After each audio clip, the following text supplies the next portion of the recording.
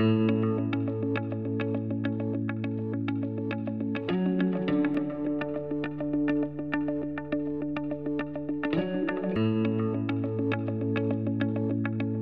what drives me as a plant breeder? I think maybe there's probably two major components to it. One of it is the potential of developing a variety that can be grown widely and actually have a positive impact in growers' lives.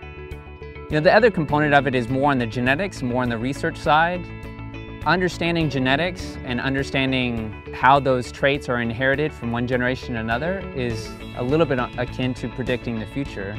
As a fresh market tomato breeder, I have a tremendous repository both of the basic germplasm, the basic parents that I would need to be making those initial crosses with, as well as at my disposal a wonderful data set of genetic markers and phenotypic data about those potential parents.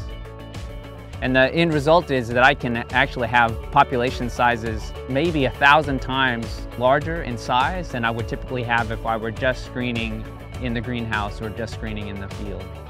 The most important traits are varied. There's very critical traits that are necessary for the grower to even grow the tomato in the first place. There's traits that are necessary for that tomato to be able to hold up and be presentable during shipping and then be presentable on the store shelf. And then certainly there's a component focused on flavor and, you know, the aspects that the end consumer would be most interested in seeing.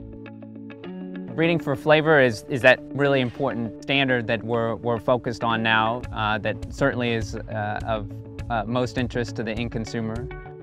I also do quite a bit of selection for that natural sugar content, measuring what's called Brix, which is a measure of sugar content that's used across many different crops. The natural sugar content of the fruit is a major component of flavor that we're focused on.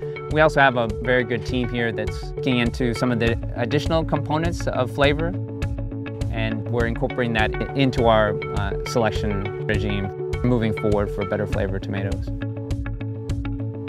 Really a great deal of plant breeding is long-term, and your best ideas, the biggest impact you can make, your most unique ideas mostly are probably going to be in that long-term category. But if you're working for a company, you have to be thinking about the medium-term and short-term as well. I think that that's an interesting balance that every breeder has to be, focused on. Getting some short-term wins, some singles and doubles out early, and then hoping some of those home runs are going to turn out in the long term. I'm Krivanek, and I'm breeding tomatoes for a better generation.